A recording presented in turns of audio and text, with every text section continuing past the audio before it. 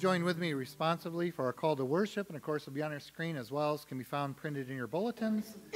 It is from the 125th Psalm, our call to worship. Those who trust in the Lord are like Mount Zion, which cannot be moved, but abides forever. As the mountains surround Jerusalem, so the Lord surrounds his people from this time forth and forevermore. For the scepter of wickedness shall not rest on the land allotted to the righteous. Lest the righteous stretch out their hands to do wrong. Do good, O Lord, to those who are upright in their hearts. Peace be upon Israel. Let us go to the Lord in prayer. Dear Heavenly Father, we thank you. We thank you for the opportunity that we have to gather with you this day.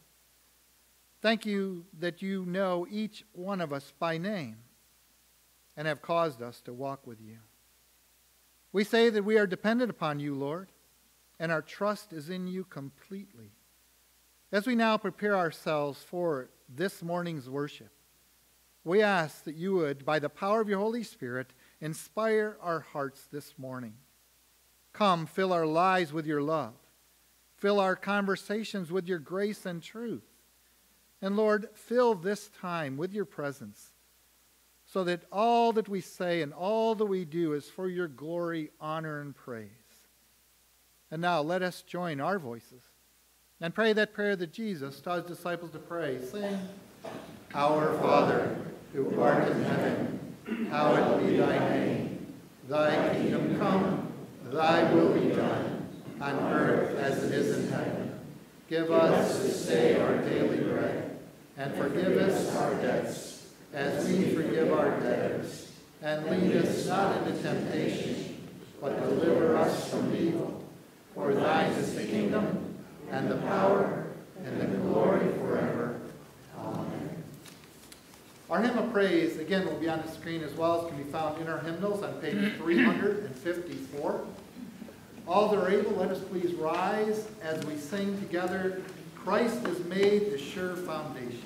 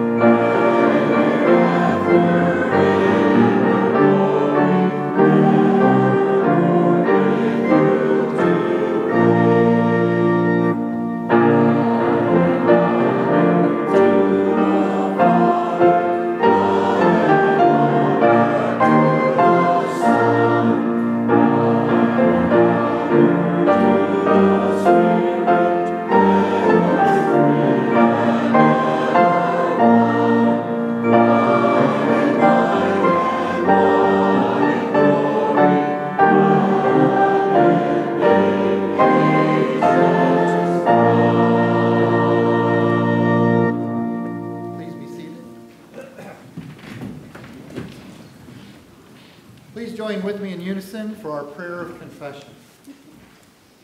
Our prayer of confession. Almighty God, who is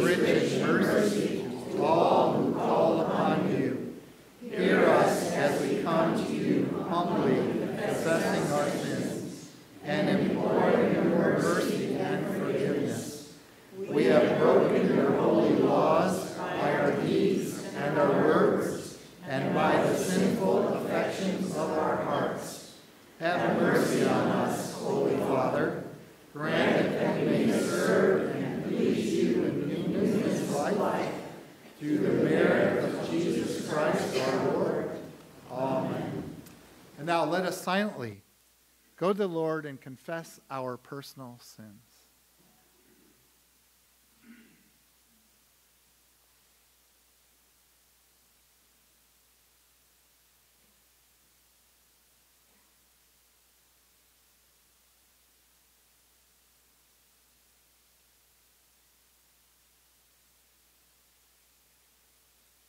Amen. The Apostle John wrote in 1 John chapter 4, "This is how God showed his love among us. He sent his one and only Son into the world that we might live through him. This is love, not that we loved God, but that he loved us and sent his Son as an atoning sacrifice for our sins. We have now humbly confessed our sins before God, and God is faithful and just, forgiving us and purifying us from all unrighteousness. Amen." Our hymn of assurance, once again, will be on the screen, as well as can be found in our hymnals on page 250. All that are able, please stand as we sing together, "And Can It Be?" For me,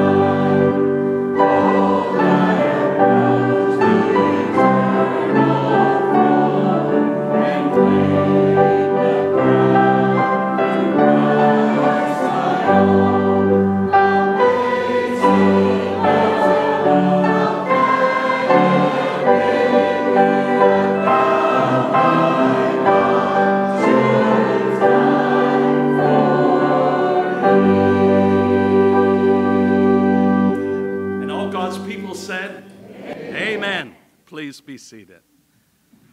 What a joy it is to come each and every Sunday morning to worship the Lord amongst the community of faith, our brothers and sisters in Christ.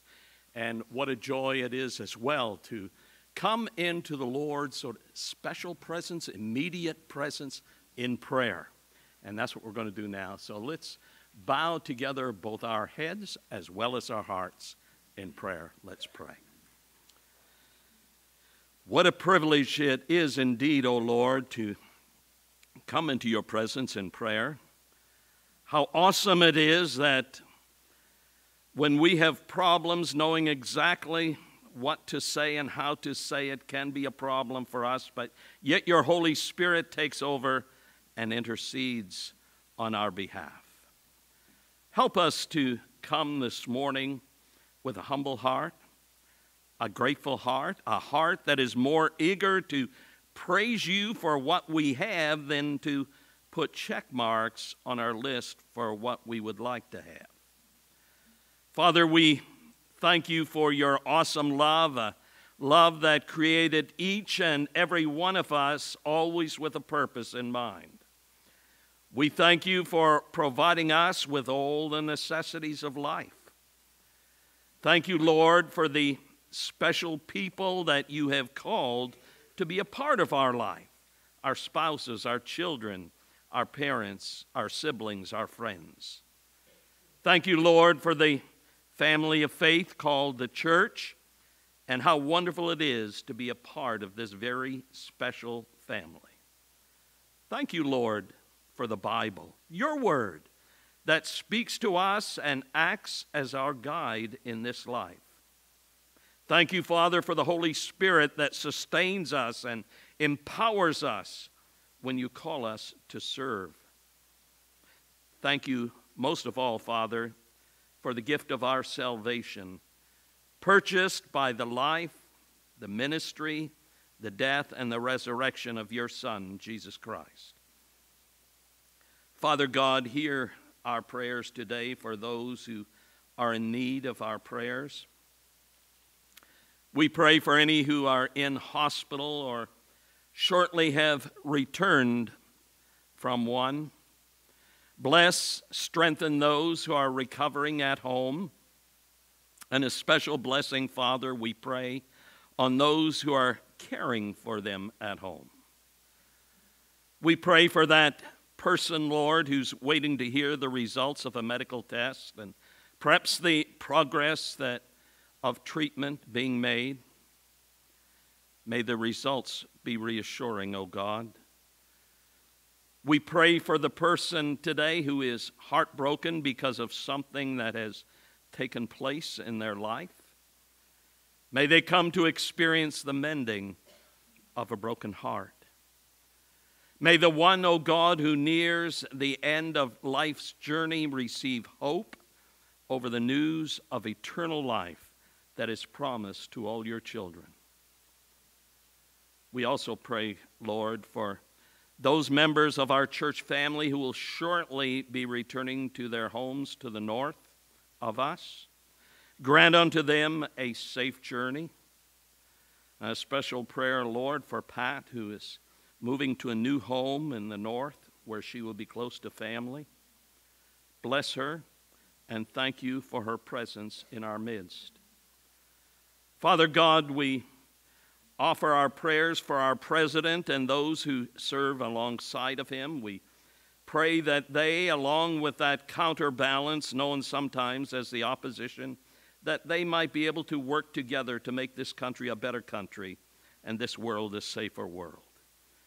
Bless our leaders with a gift of knowledge, discernment, wisdom, and the willingness to stand firm on what is right, even when the wrong is popular.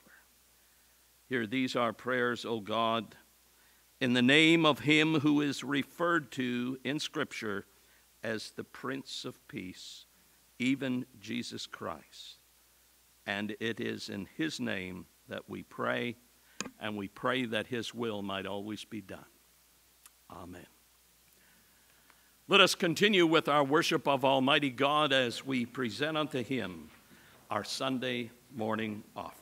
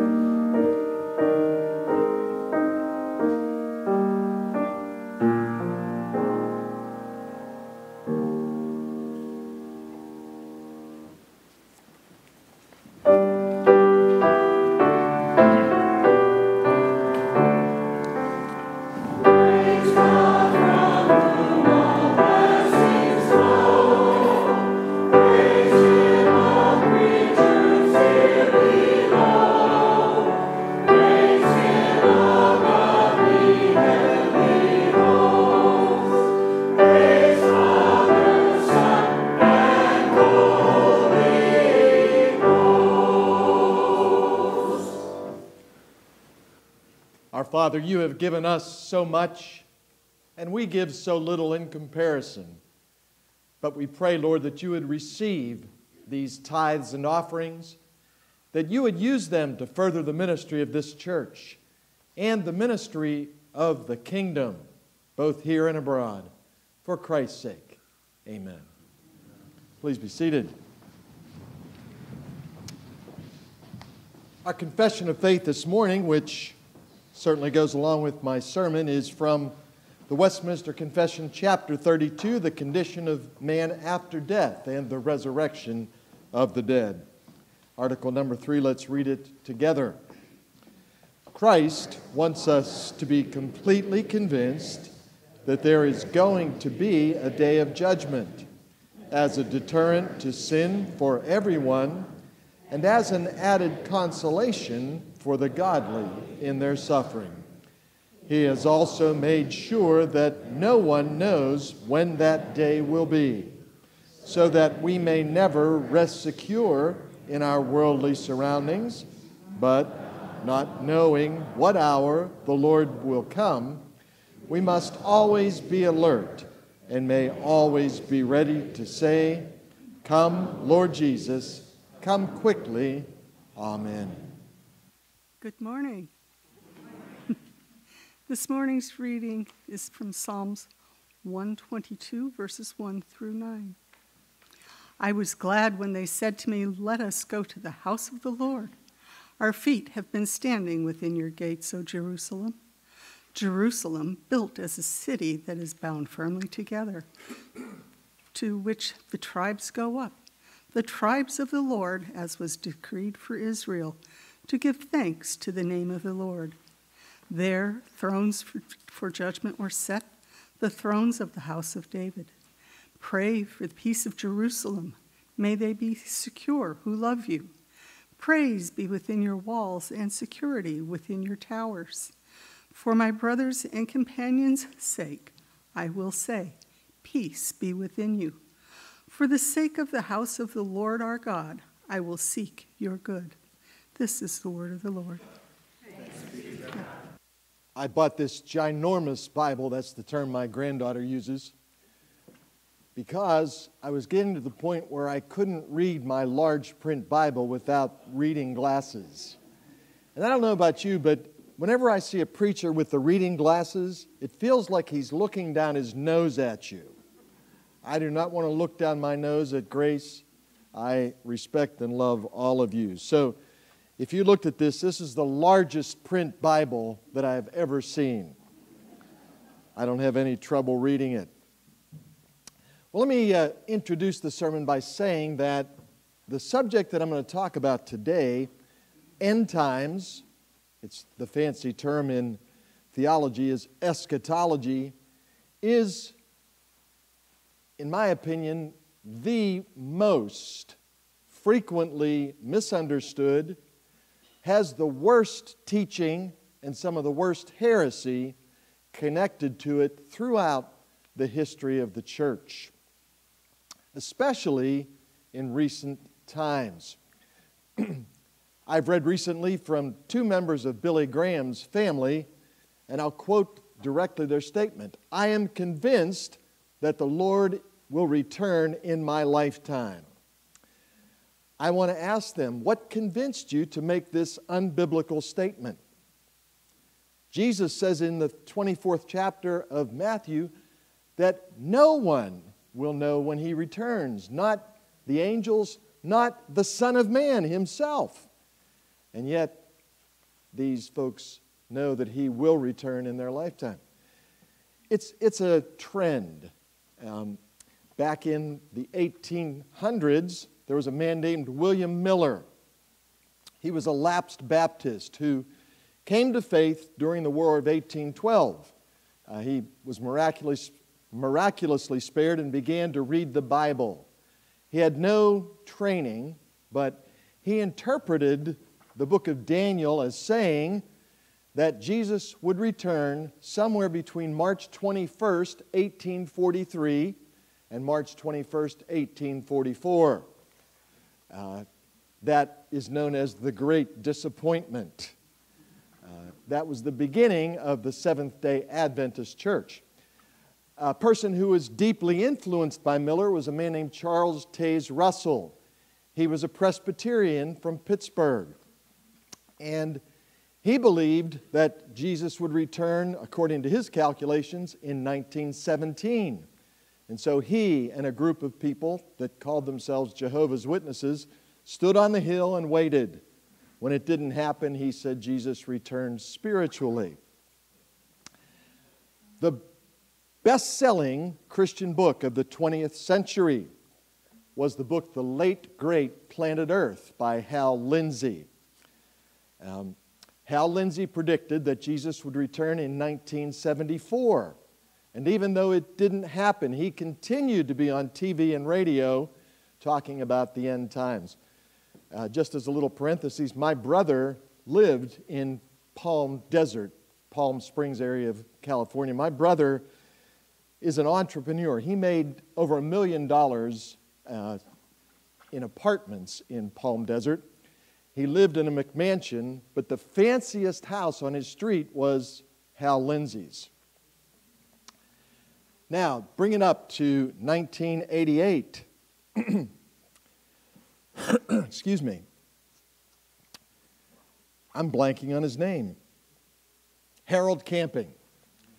Harold Camping was on Family Radio, and he predicted that Jesus would come back on May 21st, 1988. People sent him millions of dollars. If Jesus is coming back, why did he need all this money? Okay, so when he didn't come back, he then revised his calculations. that he would come back on September 6th, 1994. When that didn't happen, he revised his calculations that he would come back May 21st, 2011. And this was the biggest announcement that brought in the most money. And like the Jehovah's Witnesses, when it didn't happen, he said Jesus returned spiritually. Harold Camping died and left an estate of $75 million. I look at that and say, really? How naive can people be? It's clear that no one will know. It's also clear to me that much of what is interpreted as talking about Christ's second coming is really talking about something else. I'm going to read from Luke chapter 21, verses 5 to 36. Listen, for this is the word of God. And as I read, see if you can figure out the context of Jesus' teaching. What is he teaching about? And while some were speaking of the temple, how it was adorned with noble stones and offerings, he, Jesus, said, "As for these things that you see, the days will come when there will not be left here one stone upon another that will not be thrown down." And they asked him, "Teacher, when will these things be? And what will be the sign when these things are about to take place?" And he said, "See that you are not led astray, for many will come in my name, saying, 'I am he,' and the time is at hand. Do not go after them.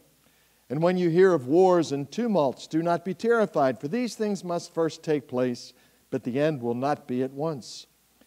Then he said to them, "Nation will rise against nation, and kingdom against kingdom. There will be great earthquakes, and in various places famines and pestilence, and there will be terrors and great signs from heaven. But before all this, they will lay their hands on you and persecute you, delivering you up to the synagogues and prisons, and you will be brought before kings and governors for my name's sake. This will be your opportunity to bear witness. Settle it therefore in your minds, not to meditate beforehand how to answer. For I will give you a mouth and wisdom, which none of your adversaries will be able to withstand or contradict. You will be delivered up even by parents and brothers and relatives and friends, and some of you will be put to death. You will be hated by all for my name's sake, but not a hair of your head will perish. By your endurance you will gain your lives. But when you see Jerusalem surrounded by armies, then know that its desolation has come near. Then let those who are in Judea flee to the mountains, and let those who are inside the city depart, and let not those who are out in the country enter it. For these are days of vengeance to fulfill all that is written. Alas, for women who are pregnant and for those who are nursing infants in those days, for there will be great distress upon the earth and wrath against this people. They will fall by the edge of the sword and be led captive among all nations, and Jerusalem will be trampled underfoot by the Gentiles until the times of the Gentiles are fulfilled. And there will be signs in sun and moon and stars, and on the earth distress of nations in perplexity because of the roaring of the sea and the waves. People fainting with fear and with foreboding of what is coming in the world. For the powers of the heavens will be shaken, and then they will see the Son of Man coming in a cloud with power and great glory. Now when these things begin to take place, straighten up and raise your heads, because your redemption is drawing near." And he told them a parable. "Look at the fig tree and all the trees. As soon as they come out in leaf, you see for yourselves and know that the summer is already near. So also, when you see these things take place, you know that the kingdom of God is near. Truly I say to you, this generation will not pass away until all has taken place. Heaven and earth will pass away, but my words will not pass away.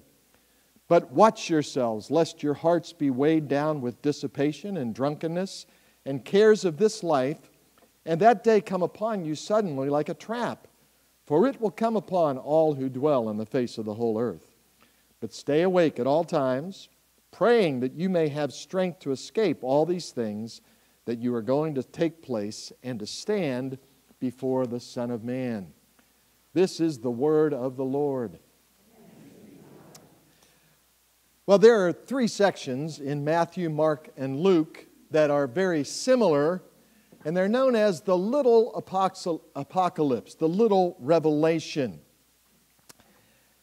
I believe that this passage is mainly talking about the destruction of Jerusalem and only secondarily the second coming of Jesus Christ. The context of Scripture is always crucial. James Kennedy used to say, a text without a context is a pretext. If you ignore the context of Scripture, you can make it say what it doesn't say. But the context for this passage is Jesus and his disciples are looking at the great temple, and they marvel. And Jesus says, not one stone will stand upon another. It'll be thrown down.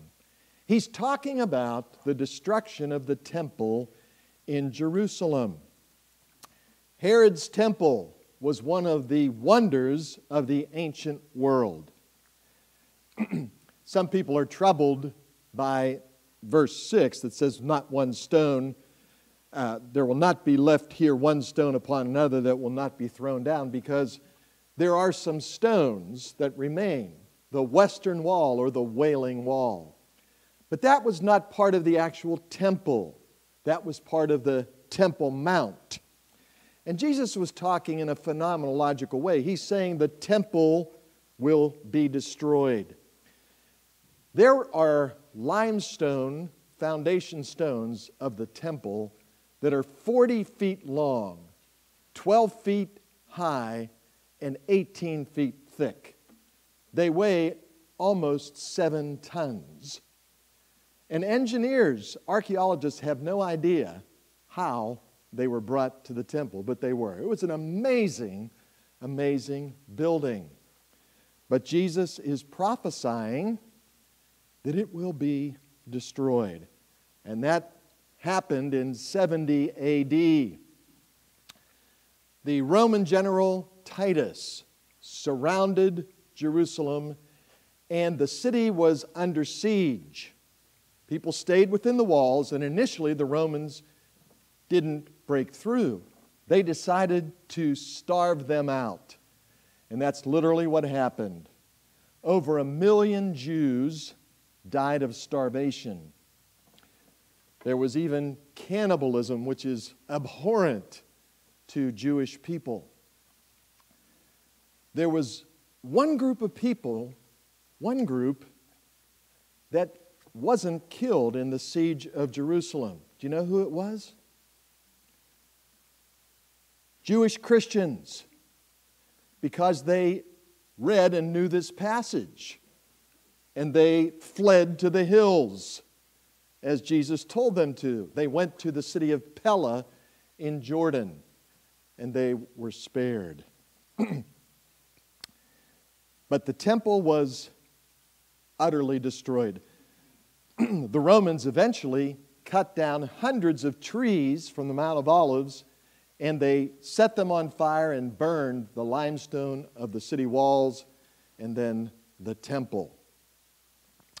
Jesus said there will be a number of signs pointing to the destruction of Jerusalem. False prophets will abound.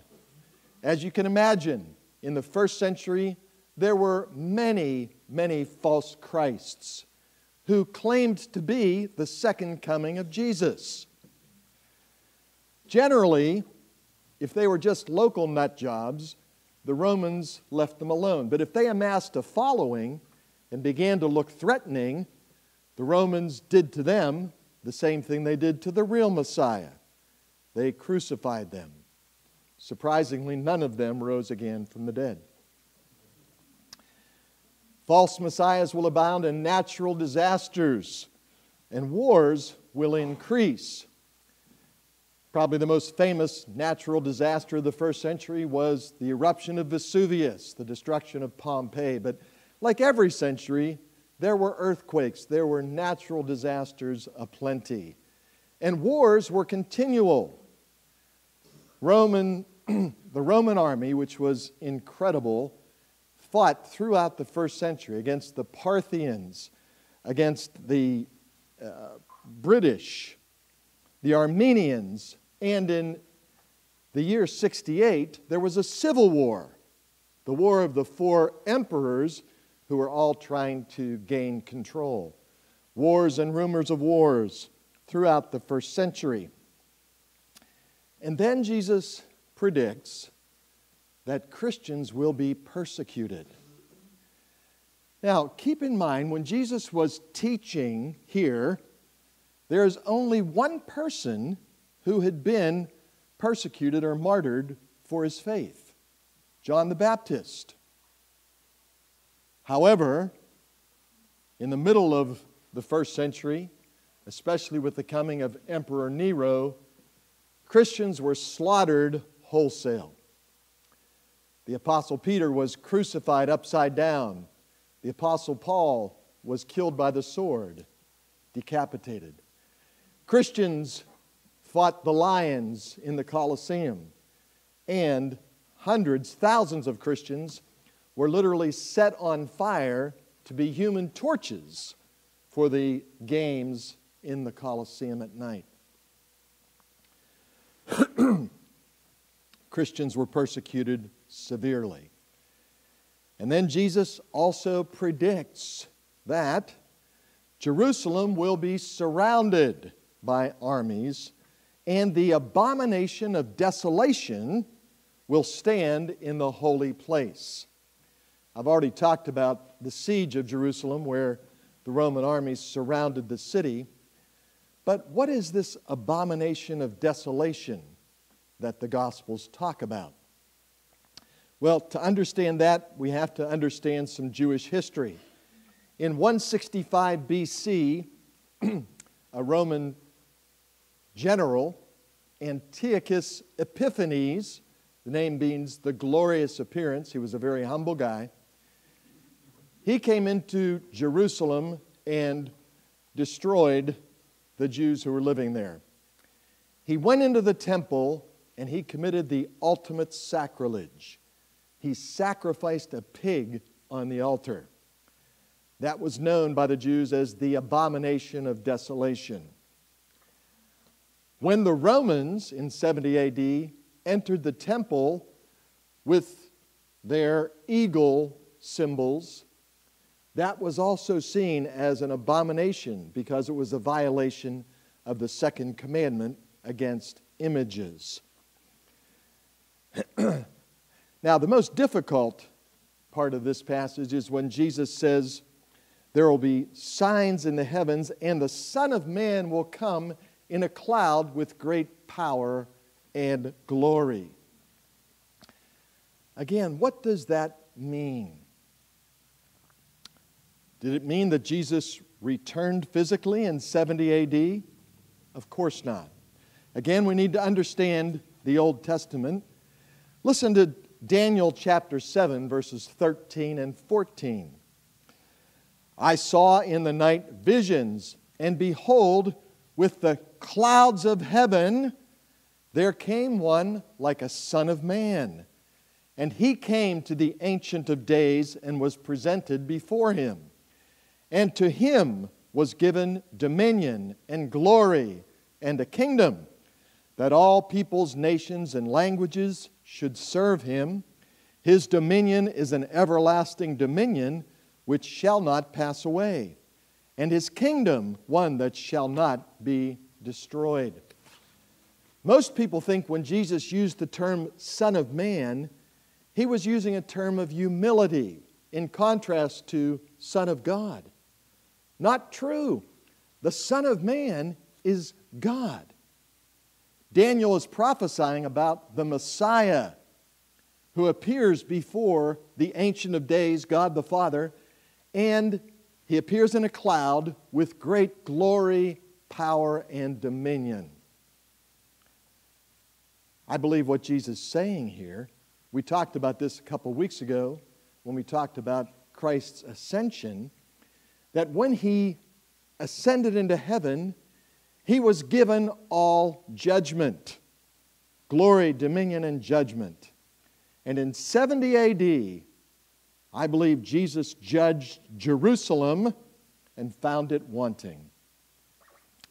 Up until 70 A.D., interestingly, archaeologists have seen that in Jerusalem and in a number of cities in Israel, Christian churches were right next to synagogues. They worshiped, as it were, together. Christianity was seen as a kind of a branch of Judaism. We now call completed Jews as a term for Jewish Christians. But after 70 A.D., never again.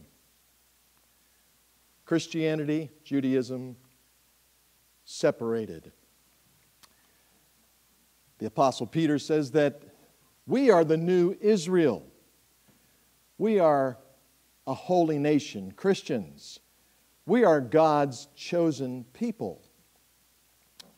God has chosen us, Christians, to be His chosen people.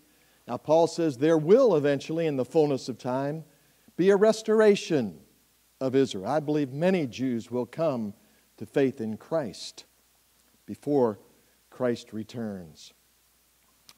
Now, why do I believe that all of what Jesus is talking about occurred in the first century, in 70 A.D.? R.C. Sproul, in his book, The Last Times According to Jesus, emphasizes this verse, and I think it is to be emphasized. Jesus says to His disciples, truly, this is verse 32, I say to you, this generation will not pass away until all has taken place. A generation in Jewish thinking was 40 years. If Jesus was speaking around the year 30, which I think He was, this took place in that generation. Now, how do we respond? How do we respond both to Christ's teaching here and to His second coming?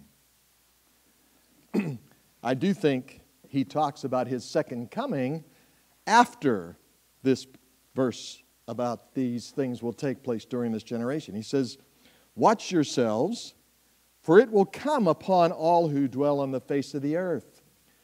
Matthew's gospel has a number of parables that are talking about Jesus' return.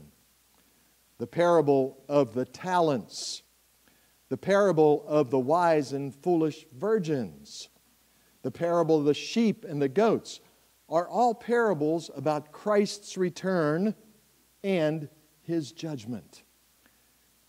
How are we to respond to the New Testament teaching of the second coming of Christ, which I fervently believe in? Jesus is coming back, and I believe it could be tomorrow. I believe it could be 10,000 years down the road. No one knows. Well, the message of the New Testament is very simple. Be ready. Be ready. How can we do that? How can we be prepared either for our own death or for the second coming of Jesus Christ? If Jesus were to come tomorrow, I would want Him to see us studying His Word, praying in the Spirit, engaging in Christian fellowship, using our spiritual gifts, sharing the gospel with others. That's the message of the New Testament. Christ is going to return. We will meet Him face to face, either upon our death or His return. Be ready. We should neither predict, ignore, or fear Christ's second coming. Let's pray.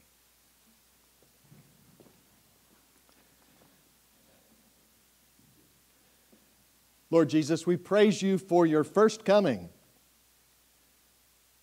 when you lived a life of perfect obedience to the Father, so that you could be our atoning sacrifice for all of our sin.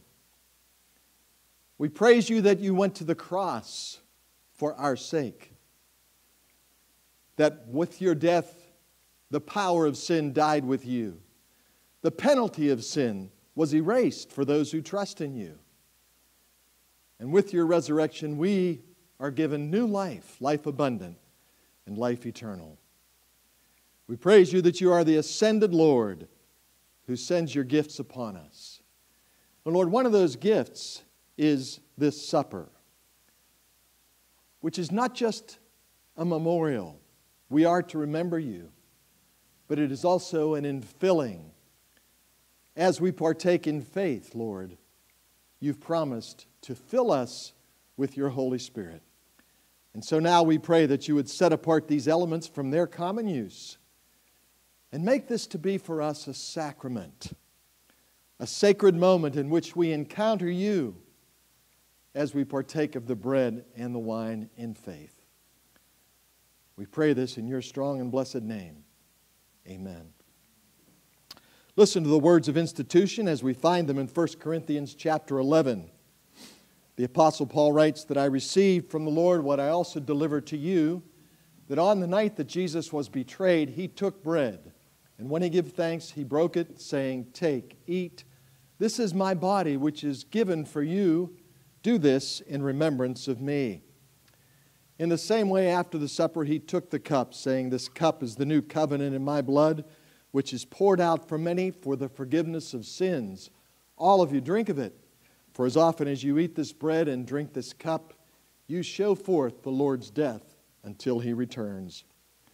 The Apostle Paul also warns that we are not to partake of the Lord's Supper in a way that does not discern the body.